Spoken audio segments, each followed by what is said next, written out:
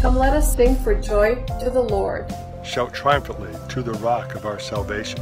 Raise the roof for the rock who saved us. Let us come before him with thanksgiving. Let us shout triumphantly to him in a song. For the Lord is a great God, a great King above all gods. In his hand are the depths of the earth, and the mountain peaks are his. The sea is his, he made it. His hands formed the dry land. Come, let us bow down and worship. Come, let us worship and bow down. Let us kneel before the Lord. Let's kneel before the Lord, our Maker. For he is our God, and we are his people, and we are the people of his pasture. The sheep under his care. The vision. The vision. The vision. The vision. The vision is. The vision is Jesus. Good morning, Rising Church. Thank you for your commitment to be gathered together in spirit at 10:30 each Sunday. I want to remind you that by keeping that commitment, you encourage and serve one another in this time. We worship the Lord our God, assembled in his spirit that dwells within us. To open this morning, I want to read from 1 Chronicles and let the word of God call our attention heavenward in worship and in praise. 1 Chronicles 16, starting with verse 23, says, "Let the whole earth sing to the Lord. Proclaim his salvation from day to day. Declare his glory among the nations, his wondrous works among all peoples. For the Lord is great and highly praised. He is feared above all gods. For all the gods of the peoples are idols, but the Lord made the heavens. Splendor and majesty are before him. Strength and joy are in his place. Ascribe to the Lord, families of the peoples. Ascribe to the Lord glory and strength. Ascribe to the Lord the glory of his name. Bring an offering and come before him. Worship the Lord in splendor of his holiness. Let the whole earth tremble before him. The world is firmly established. It cannot be shaken. Let the heavens be glad and the earth rejoice, and let them say among the nations, the Lord reigns." Let's pray together this morning. Lord God, you reign. Lord God, before you, the whole earth trembles. Lord God, I just pray that your spirit would be mighty in us this morning, that God, you would encourage us, that you would bring us hope today, that Lord, we would feel your love. I just ask God that you would move in the hearts of your people, that you would help us in our time of need, that God, you would comfort those feelings of loneliness and you would still our angry hearts. Lord God, I pray your spirit would just move in us, and Lord God, that your word would penetrate us in a way that we haven't felt in a while. Lord, please be with us. Please hear our worship. Lord God, let us worship you. We love you and we thank you. It's in Jesus' name that we pray. Amen.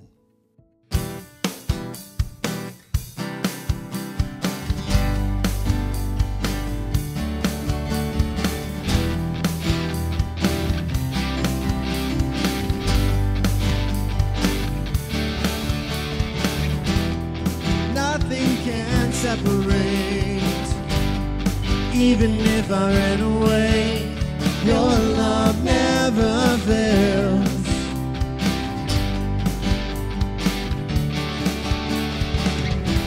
I know I still make mistakes, but you have new mercies for me every day.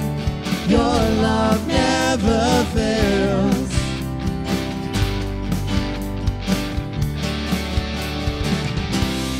You stay the same through the ages. Your love never changes. There may be pain in the night, but joy comes in the morning. And when the oceans rage, I don't have to be afraid, because I know that you love me. Your love never fails.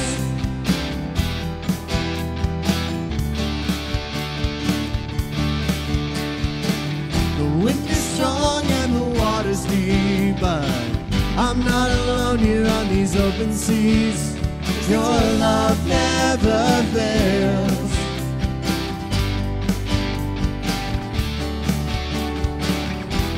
The chasm is far too wide.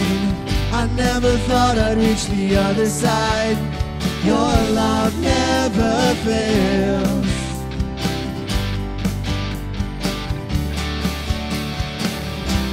Cause you stay the same through the ages. Your love never changes. There may be pain in the night, but joy comes in the morning. And when the oceans rage, I don't have to be afraid, because I know that you love me. Your love never fails.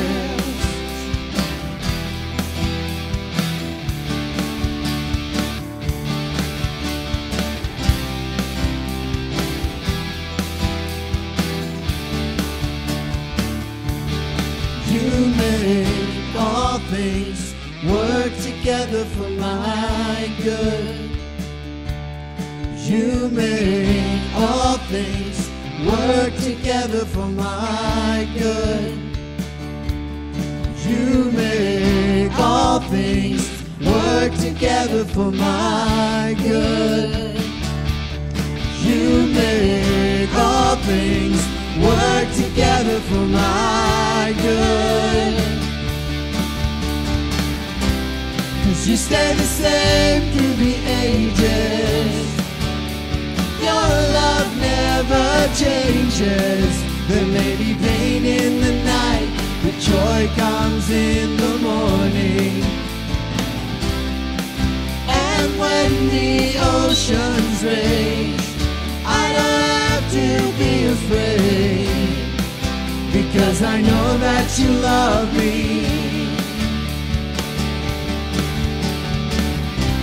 'Cause you stay the same through the ages. Your love never changes. There may be pain in the night, but joy comes in the morning. And when the oceans rage, I don't have to be afraid, because I know that you love me. Your love never fails.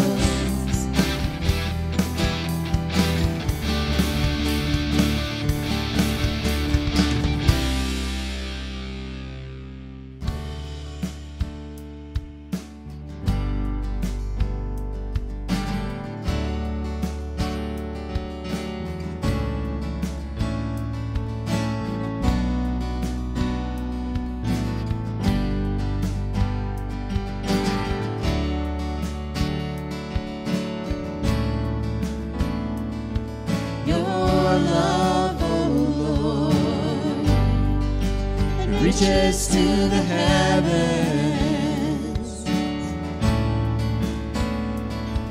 Your faithfulness stretches to the sky. Your righteousness is like a mighty mountain.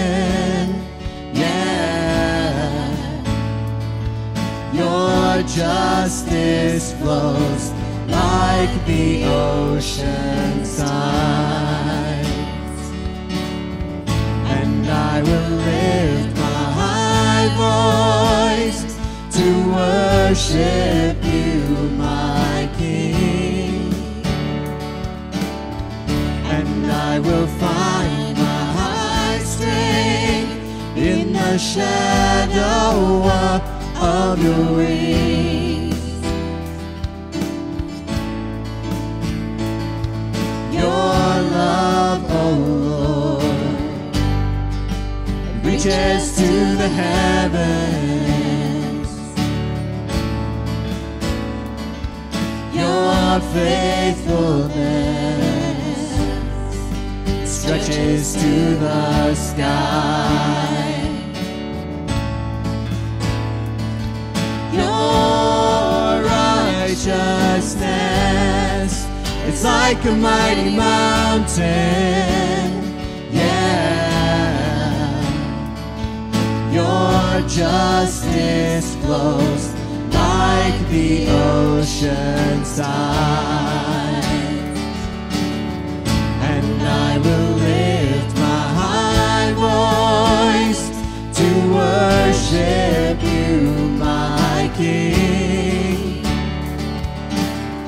And I will find my high strength in the shadow of your wings. And I will lift my high voice to worship you, my King. And I will find my high strength in the shadow of your wings. Your love, oh Lord, reaches to the heavens. Your faithfulness stretches to the sky. Psalm 84, starting with verse 1, says this: How lovely is your dwelling place, Lord of armies. I long and yearn for the courts of the Lord. My heart and flesh cry out for the living God. Even a sparrow finds a home, and a swallow a nest for herself, where she places her young, near your altars, Lord of armies, my King and my God. How happy are those who reside in your house, who praise you continually. Skipping to verse 8, Lord God of armies, hear my prayer. Listen, God of Jacob. Consider our shield. God, look on the face of your anointed one. Better a day in your courts than 1,000 anywhere else. I would rather stand at the threshold of the house of my God than live in the tents of wicked people. For the Lord God is a sun and shield. The Lord grants favor and honor. He does not withhold the good from those who live with integrity. Happy is the person who trusts in you, Lord of armies.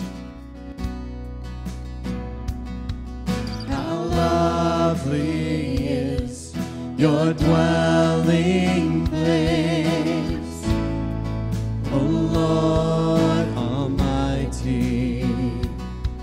For my soul longs and even faints for you.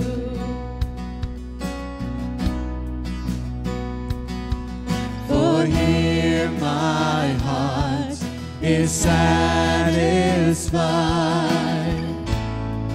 within your presence. I sing beneath the shadow of your wings. Better is one day in your courts, better is one day in your house, better is one day in your courts than thousands elsewhere.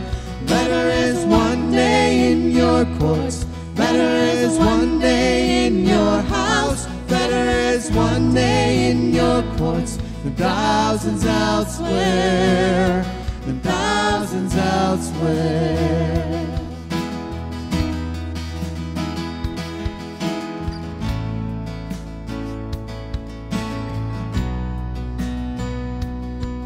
One thing I ask, and I would seek to see your beauty, to find you in the place your glory dwells.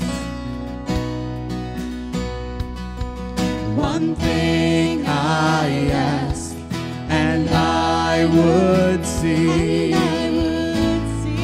to see your beauty, to find you in the place your glory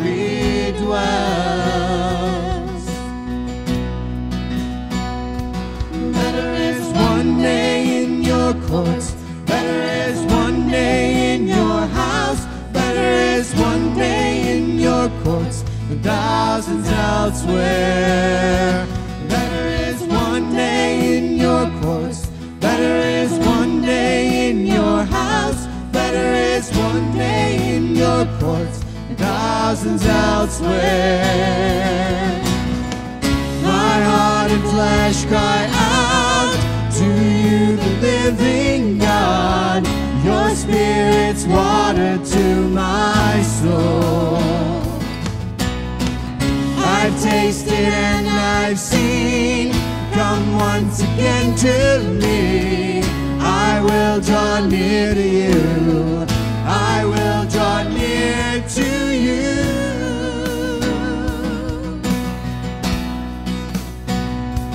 Better is one day in your courts. Better is one day in your house. Better is one day in your courts and thousands elsewhere. Better is one day in your courts. Better is one day in your house. Better is one day in your courts and thousands elsewhere. Better is one day in your courts. Better is one day in your house. Better is one day in your courts and thousands elsewhere. Better is one day in your courts. Better is one day in your house. Better is one day in your courts and thousands elsewhere. And thousands elsewhere.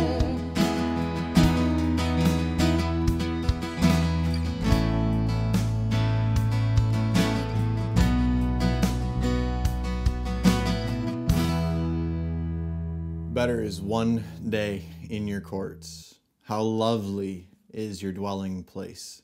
My heart and my flesh cry out for you, the living God. I love songs that come straight from Scripture and speak truth and hope to our hearts. And I want to take a minute at the beginning of our time together to reflect on this particular psalm for a minute.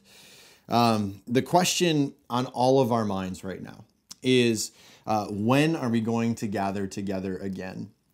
And you might be asking that question because you're apprehensive. You're not really sure if you want to gather in groups of people again. You're not really sure if you want to wear a mask or have your temperature checked or socially distance from everyone, because we all know that when we get together as a church body, hugs and handshakes are an essential part of our culture. You might be asking, though, because you strongly desire to have that community again, to see people that you love and that you care about, that you worship together with every single week.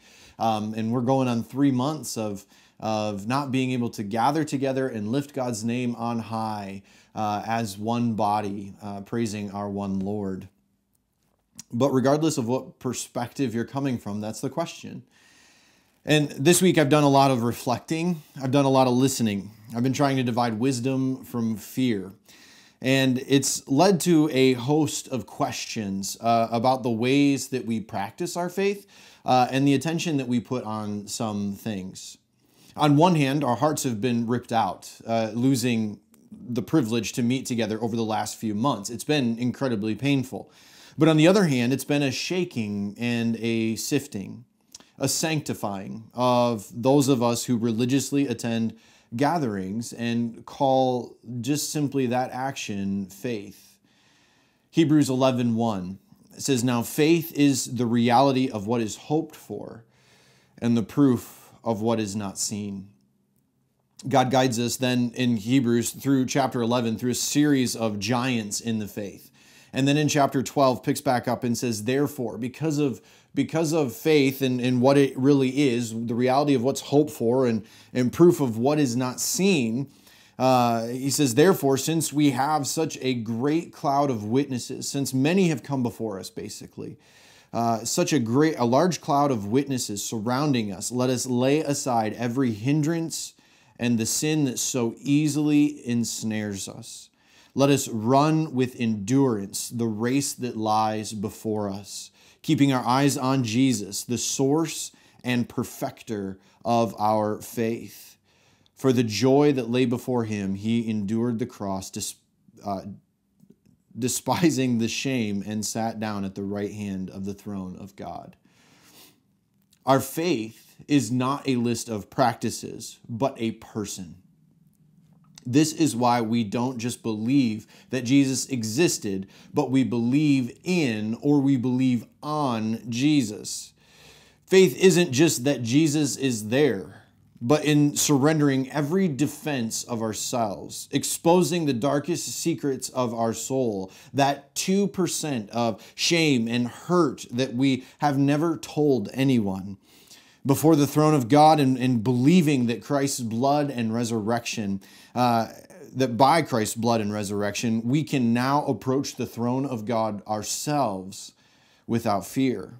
That when we walk into his presence, we know that God isn't going to ask us to explain ourselves, but instead open his arms and say, "My child, that's why I gave you my son and my grace. You are welcome here." The gospel is brutally beautiful. It's brutal because we have so much pride. So much of our identity has been corrupted by sin and needs to be put to death and sanctified and resurrected again. But beautiful because God is patient and good and works in us to replace that heart of stone with a heart of flesh, along with giving to us his Holy Spirit. And the fact that God's Spirit dwells within us in this age is incredibly significant. 1 Corinthians chapter 6, verses 19 and 20 says, "Don't you know that your body is a temple of the Holy Spirit who is in you, whom you have from God? You are not your own, for you were bought at a price. So glorify God with your body."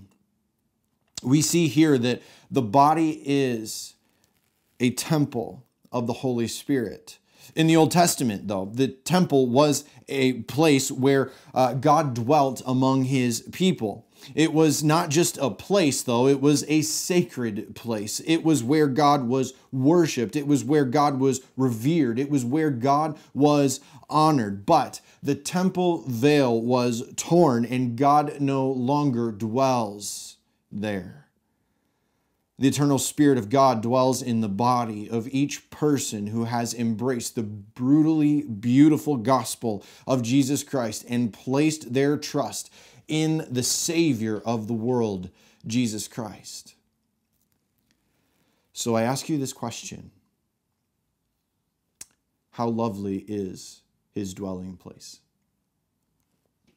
God does not dwell in our currently empty building, but he does dwell within you. And he cannot give you a heart of flesh if you refuse to lay down on the table and let him remove the heart of stone. Psalm 51, verses 16 through 17 says that you do not want sacrifice, or I would give it. You are not pleased with a burnt offering. The sacrifice pleasing to God is a broken spirit. You will not despise a broken and humbled heart, God. You see, when we gather together again soon in song, in encouragement of one another, in instruction of God's truth, in service to one another and to our community, yet we offer up these modern day burnt offerings without a broken spirit and a humbled heart, I wonder then if these acts aren't done in vain.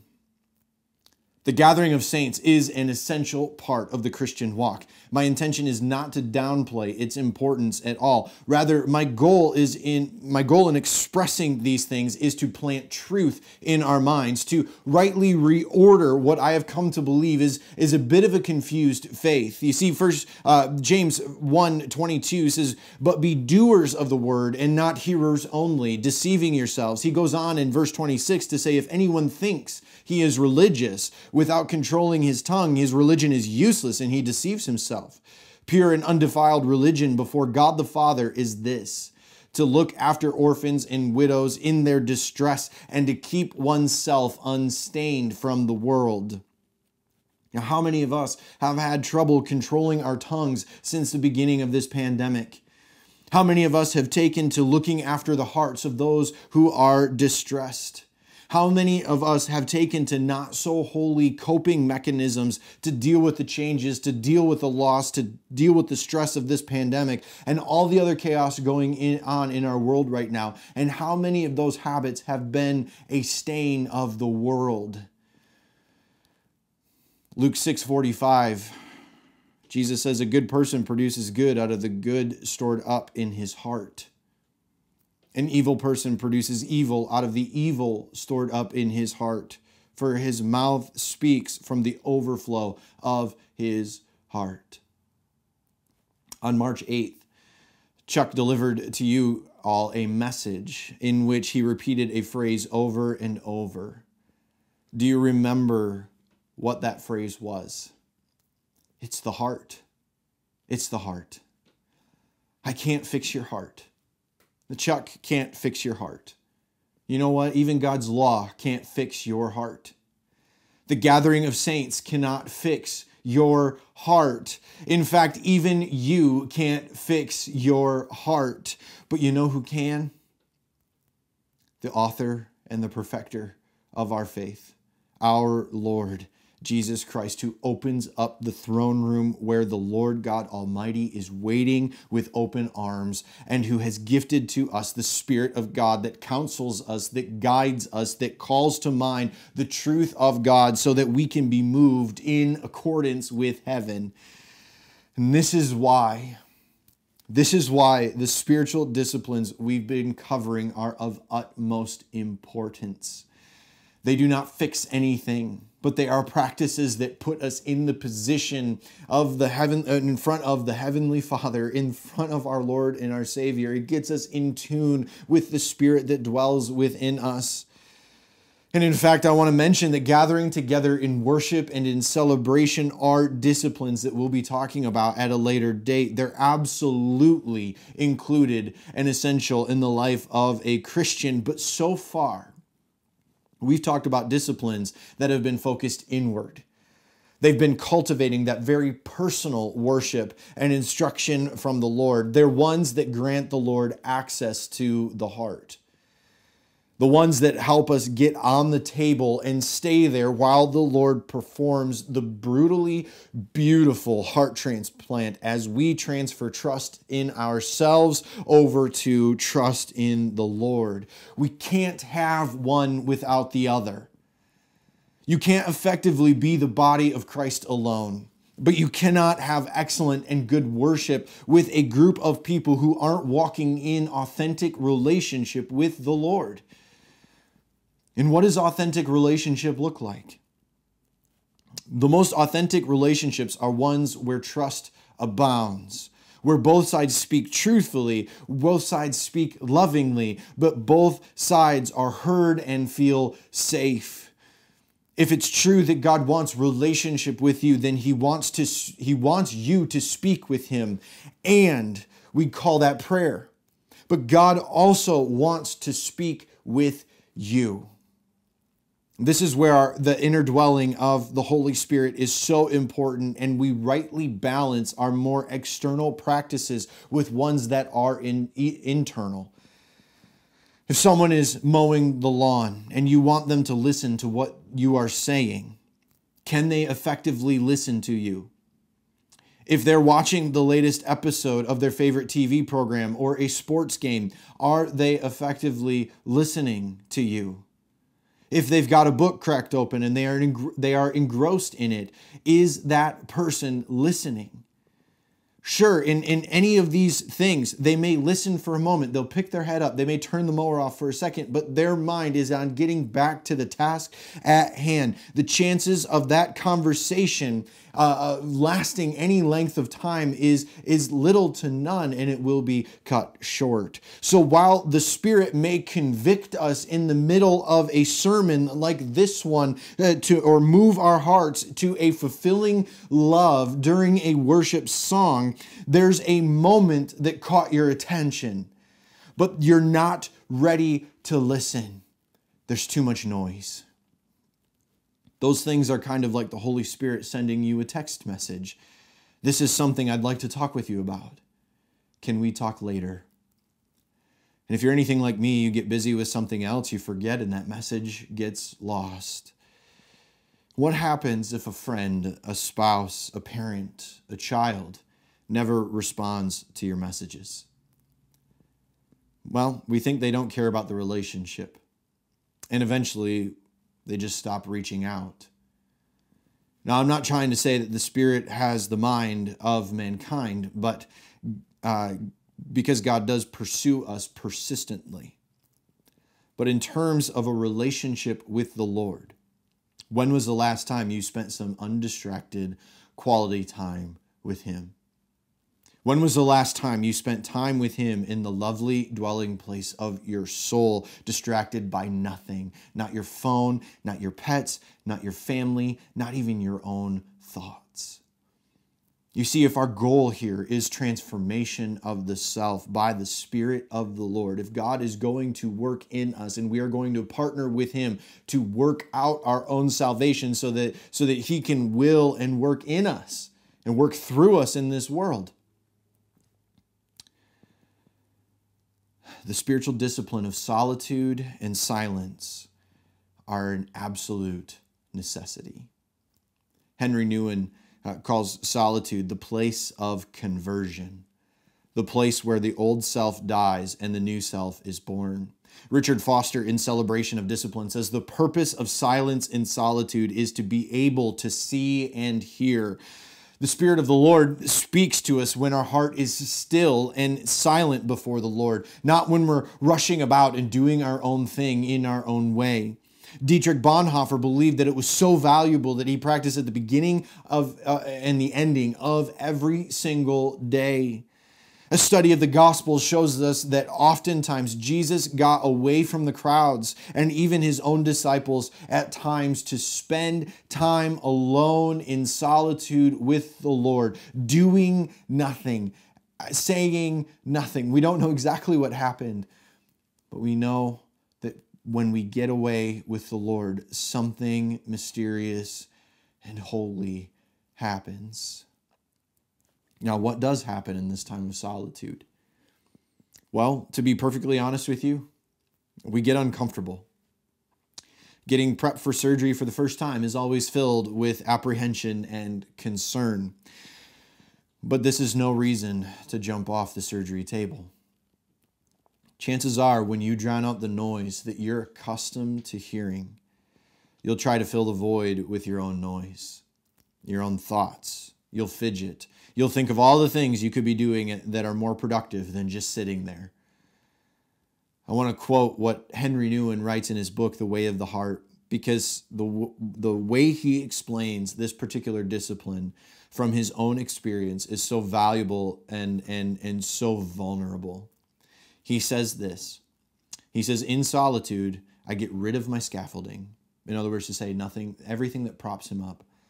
No friends to talk with, no telephone calls to make, no meetings to attend, no music to entertain, no books to distract. Just me. Naked, vulnerable, weak, sinful, deprived, broken, nothing.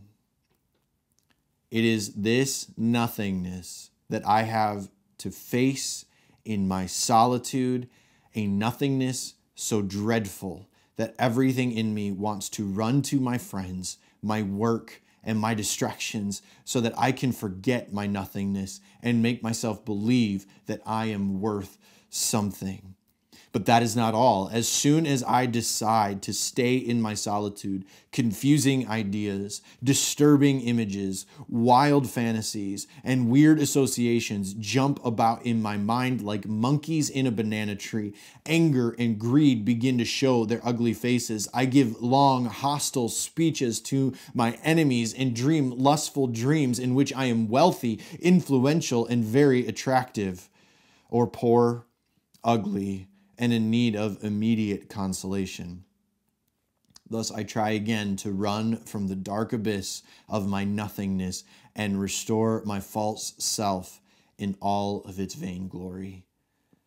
The wisdom of the desert is that the confrontation with our own frightening nothingness forces us to surrender ourselves totally and unconditionally to the Lord Jesus Christ. That is brutally beautiful. So often, we try to live the Christian life by doing, and doing some more. Faith rooted in Christ, though, will necessarily move us to service and to worship with other saints, to gospel-centered conversations, and to all kinds of compassionate acts. But the reality is that in solitude, we come face to face with the Lord, and He rightly exposes us for what we are without Him. Revelation 3:15 through 17 gives an idea of this exposing in prophecy. It says, "I know your works, that you are neither cold nor hot. I wish that you were cold or hot. So because you are lukewarm and neither hot nor cold, I am going to vomit you out of my mouth. For you say, I'm rich because I have become wealthy and need nothing. And you don't realize that you are wretched, pitiful, poor, blind, and naked."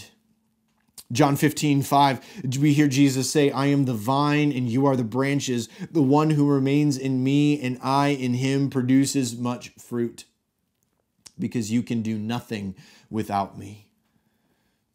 Friends, brothers and sisters in Christ, fellow runners in the race to heaven, my heart's burden is that you would know Christ for God's glory, and that you would make Him known in our community only for the glory of God and His kingdom. But we can do nothing if the Lord is not represented in the innermost places of our souls, and rising church means nothing if the people of this body are not connected to the head, to the vine that is our righteousness and source of life. These disciplines that we've been talking about are countercultural. They're not things we've been taught. But clearly, the way we've been taught is not helping anything, because you see the state of our nation right now, right? You see the riots, you see the heartache, you see the injustice, you see the corruption.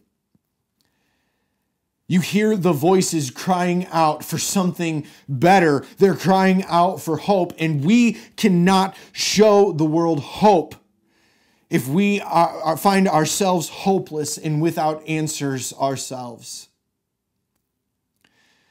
Cody Carnes sings a song called "Run to the Father" that has these lyrics. "I run to the Father. I fall into grace. I'm done with the hiding, no reason to wait. My heart needs a surgeon, my soul needs a friend, so I run to the Father again and again." Church, I'm excited to meet with you again, and it's coming soon. We're a little behind other churches, and there's reason for that. But let us not run back to our building without first running to the Father. Let us not run to our own creations of worship without first running to the Father. Let us not expect lawmakers to legislate God's light in the world, but let us run to the Father again and again and again and again. Let God begin a silent revolution in our hearts against our very own rebellion.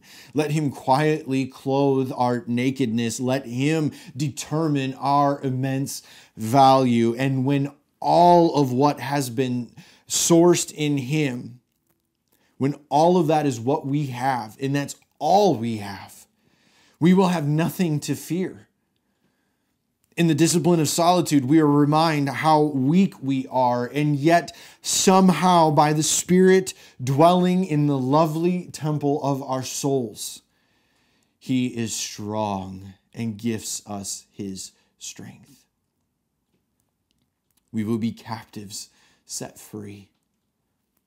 and we can show the other captives the way to hope. Church, be the temple. Be the light. Be still. And then you will surely know and have hope that He is God. Lamentations 3:25-26 says this: the Lord is good to those who wait for Him, to the person who seeks Him. It is good to wait quietly for the salvation of the Lord. Would you please pray with me? Lord God, I just pray for Rising Church right now. Lord God, that we would run to You, that we would not run to our practices and our created forms of worship, but Father God, when we do get to gather together again, a passion would be so strong in us because we've had the time and we've put in the work, God, to draw close to You, to develop this relationship with You, to spend time in quiet with You, withdrawn from the world and withdrawn from our social media, withdrawn from the TV, withdrawn from our phone conversations, that Lord God, we would abstain from the things that pull us away and capture our attention every single moment of every single day, and that God, a passion would rise up in us. That God, we would seek Your face and not just Your hand. That God, we would come face to face with You, and Lord, we would recognize that we are nothing without You. Lord God, stir a passion in us, that we would cry out for You, and we would cry out for You alone, Lord God. That, Lord, in our innermost being, You would begin a work, You would continue a work that heals us, that makes us clean with pure hearts, that enables us to speak when we need to speak and enables us to be quiet when our mouths need to be quiet. Lord God, help us to rein in our thoughts, to take every thought captive and make it obedient to You, Lord God. And that we would be courageous enough to enter into Your lovely dwelling place with You, God. And we would meet with You and worship You there. Lord God, be with us. Help us. And we thank You so much for Jesus, by which all these things are possible. It's in His name that we pray. Amen.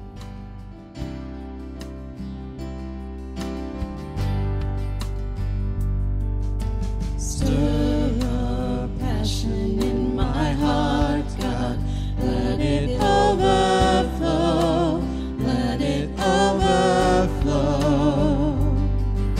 Stir a passion in my heart, God. Let it overflow. Let it overflow. Breathe on me, Holy One.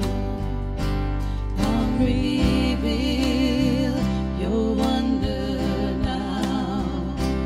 Open wide my eyes to see. There's so much more. Jesus, You are where it all begins. Your beauty calls me deeper in. And stir a passion in my heart, God. Let it overflow. Let it overflow. Stir a passion in my heart, God. Let it overflow. Let it overflow. Let it rise, let it rise. Holy fire burn inside. Let it rise, let it rise. Up for Jesus. Let it rise, let it rise. Holy fire burn inside. Let it rise, let it rise. Up for Jesus. And stir a passion in my heart, God. Let it overflow. Let it overflow. Stir a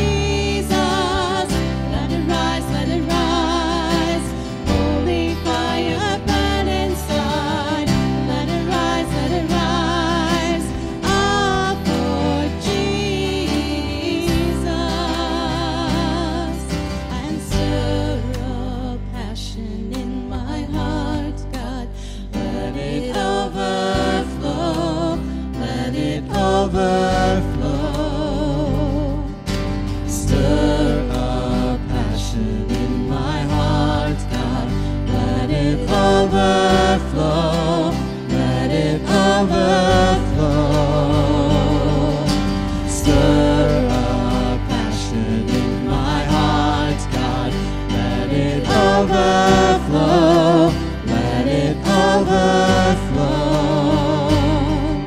Stir up passion in my heart, God, let it overflow, let it overflow.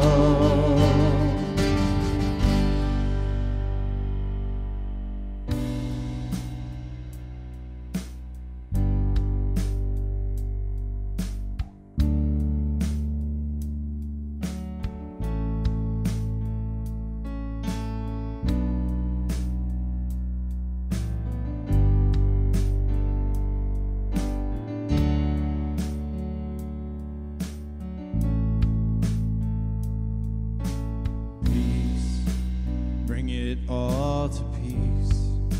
The storm surrounding me, let it break at your name. Still, call the sea to still, the rage in me to still every wave at your name. Jesus, Jesus, you make the darkness tremble. Jesus, Jesus, you silence fear. Jesus, Jesus, you make the darkness tremble. Jesus, Jesus. Breathe, call these bones to live, call these lungs to sing once again. I will praise Jesus, Jesus, you make the darkness tremble. Jesus, Jesus, you silence fear. Jesus, Jesus, you make the darkness tremble. Jesus, Jesus. 'Cause your name is the light that the shadows can't deny. Your name cannot be overcome. Your name is alive, forever lifted high. Your name cannot be overcome.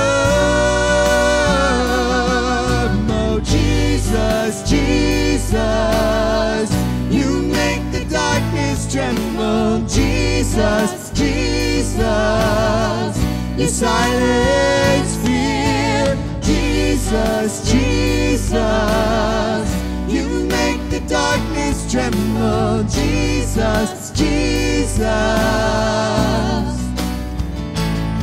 'Cause your name is a light that the shadows can't deny.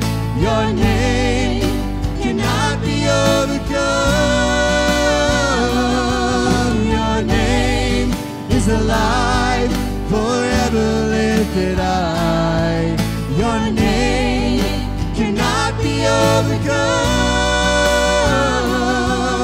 You, Jesus, Jesus, you make the darkness tremble. Jesus, Jesus, you silence fear.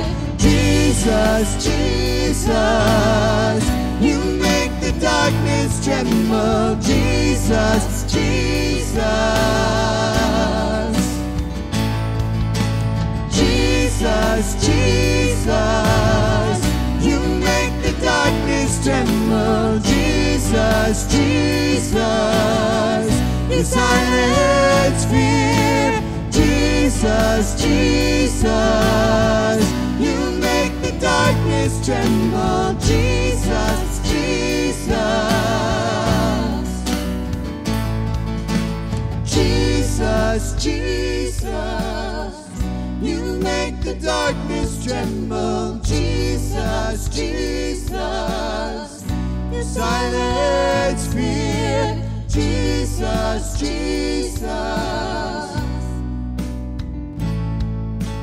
Jesus, Jesus.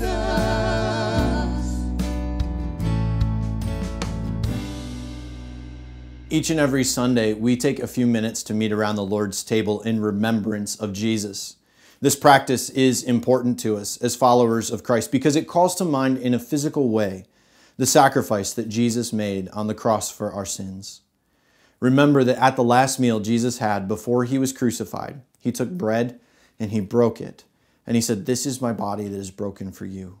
When we eat the bread, we remember that Jesus bore the wrath we deserved as a result of our sin. And then Jesus took a cup of wine and he asked his disciples to drink it, remembering the new covenant of grace bought with his blood, which signified his life that was willingly given in our place and also represents our hope of eternal life by his resurrection from the dead. We take this time to honor and to remember Jesus for being our Savior, dying in our place, and giving us new life in God's grace. So as you prepare, take a moment to pray, to worship God, thanking him for Jesus. And if you are a believer in the Lord Jesus Christ, I invite you to participate in the remembrance of Jesus' sacrifice on the cross in taking communion together at this time.